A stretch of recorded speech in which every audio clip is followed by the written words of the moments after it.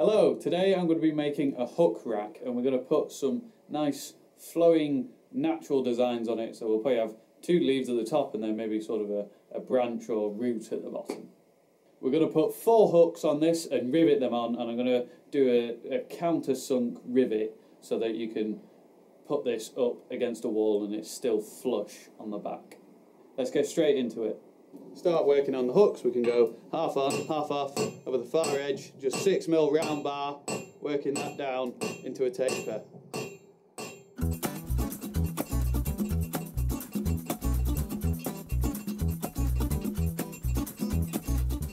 Knock the corners off, go to octagon and roll that to get round. We can work that end down so it's nice and fine before we roll it into a scroll.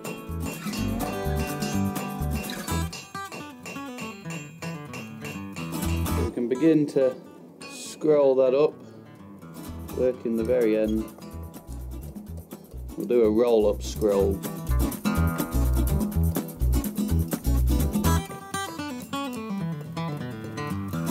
So we can bend that up into a hook now, just over the horn. Quenched off the end, just so we don't distort it or bend it too much.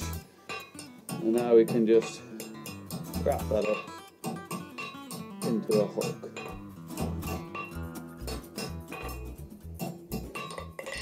There we go, little finished hook. So the rest of them I've got a jig for, and I'll show you that now. For the next couple of hooks I'm going to use this jig. It's pretty simple. Rather ugly welds that I've done on it, but hey, it works. So you can get your little snub end scroll into there, hold it, and then just wrap it around. And it's really easy, nice and quick. Let's get it done. So quench the end off, get that in there, wrap it around, just sort the end out. That's hook number 2 done. Hook number 3.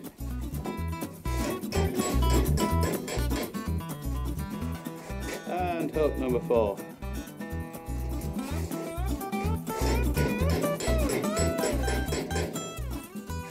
So I've cut the hooks off the bars and I'm just going to come on the near edge and create an isolation.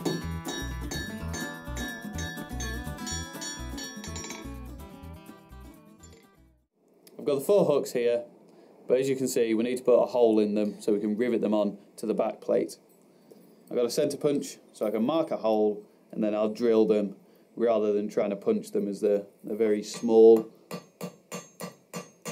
Just make sure as well that it's running flat.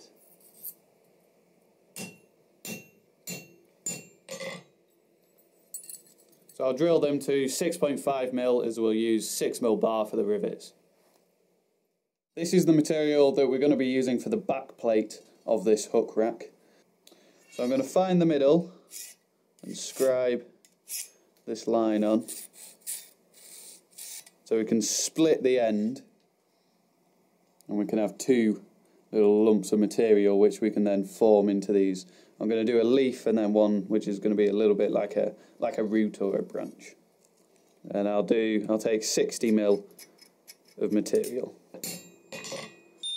So to split this, obviously you could do it hot, but I don't really like to cut things hot as you get a really nasty edge sometimes. So to just make it really nice and quick, and because this is cold anyway, I'll do it with the angle grinder.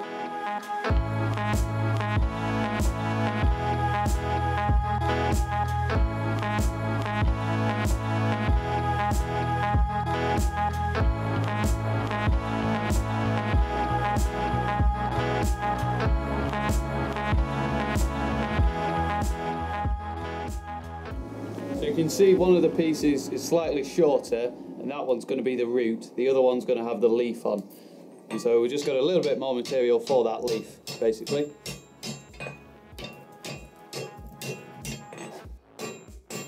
So I'll start forging on the leaf and just make a short point on the end of the bar.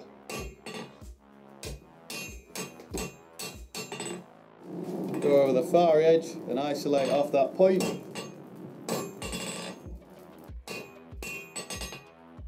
And draw down the material.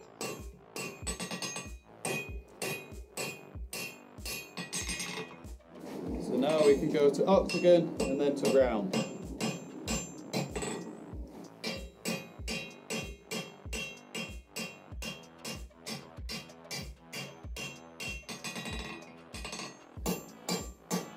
knock that corner down. I've got a round-faced hammer and spread the cheeks of it, leaving sort of a central vein in the middle.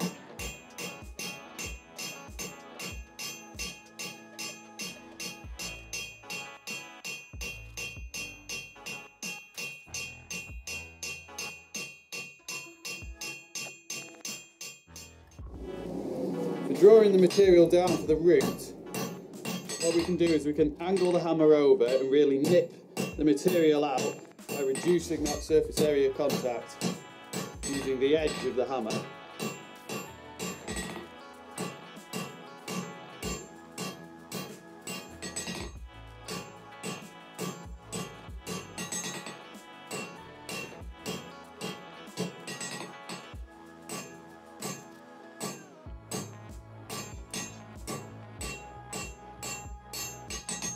We can now work this to octagon and then to round, just like the other piece. Just to refine the transition between the bar and the two split pieces, we'll come in and work this area with a chisel. And then if we go back to the anvil, I can run that line down the bar a little bit. Run it in.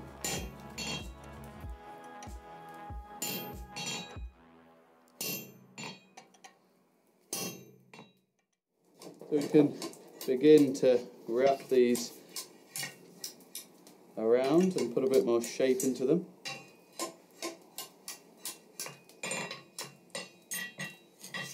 I think we'll do a loop the loop on this side.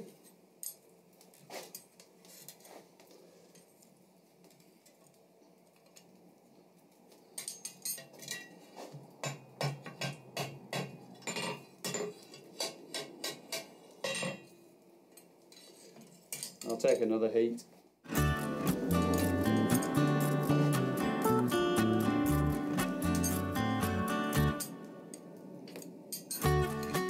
So something like that for the leaf. We can now just put a bit more shape on the other half.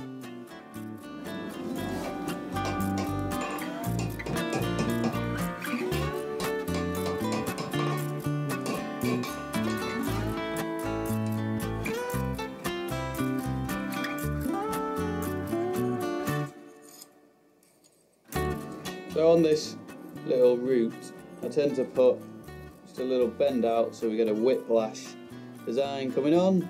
So it's very Art Nouveau, this sort of design style, or at least I think it is. What I need to do is obviously do this design, but on the other end of the back plate. So I'll cut it off and forge all of this out again, but I'll do it off camera because it's all just exactly the same as you've just watched. So the other side is all done. I'm going to scribe some lines on now and then centre punch where we need these holes. And I'm going to drill the holes rather than try punching them. As if we do punch them, we might get a little bit of distortion on the edges, and I don't know how that's going to look, and I think I want it to be nice and parallel, these edges parallel, rather than swell out as we get those 6mm holes in there, or 6.5mm probably, as we'll use a 6mm bar, round bar for the rivets. So I'll scribe it on and then centre punch them and drill them.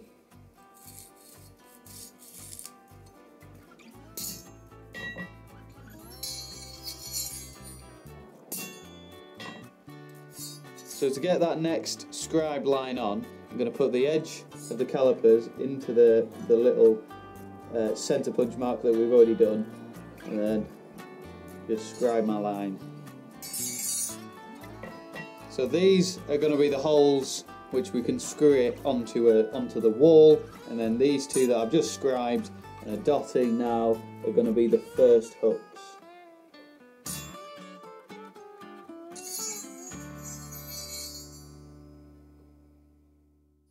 So I'll drill all of these holes. These 4 are for the hooks. I'll drill those at about 6.5mm, so we've got a little bit of leeway to get the rivets in. And then these 2 I'll drill at about 4.5mm. and that's for the screws. So we've got the hooks here, they're going to go there, and then we've got these little pieces of 6mm bar which are going to go in. And so I'm literally, for the rivets, just using a little rod of 6mm round bar.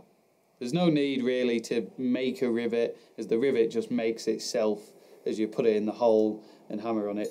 Also, you can see I've drilled these holes in, and these two are the screw holes, so they're countersunk, and I've also countersunk, put a deep countersunk on the back, so that as we're riveting this on, the rivet will go flush with the back, so that it'll then sit nicely on the wall. So I'll heat these up. Again, I'll do it hot. It's just another little trick. Rather than doing it cold, if you do it cold, it can crack the rivet as you're upsetting the material. So if we do it hot, it just prevents that.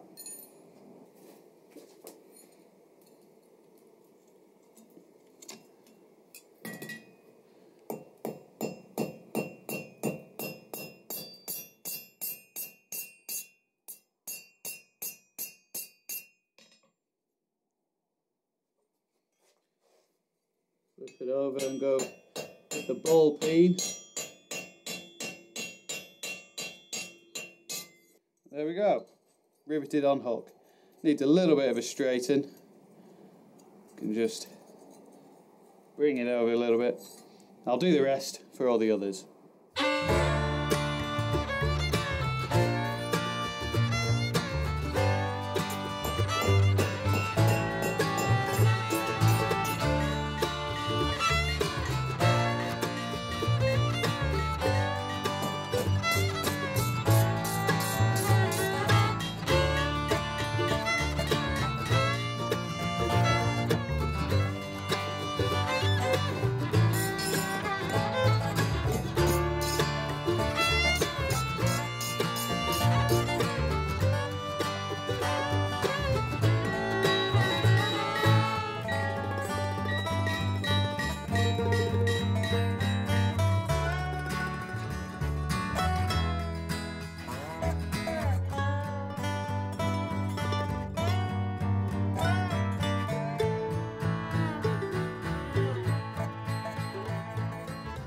There we are, there's the finished hook rack. We didn't perhaps use the most traditional method of blacksmithing to get there, as I did drill all the holes rather than punch them, but I like, on this particular style, I like having those parallel sides, top and bottom, rather than punching the holes, which would give a swelling. So it's more of a design reason rather than blacksmithing reason. Obviously you can punch them if you want, but you will get a little bit of a swelling just on either end.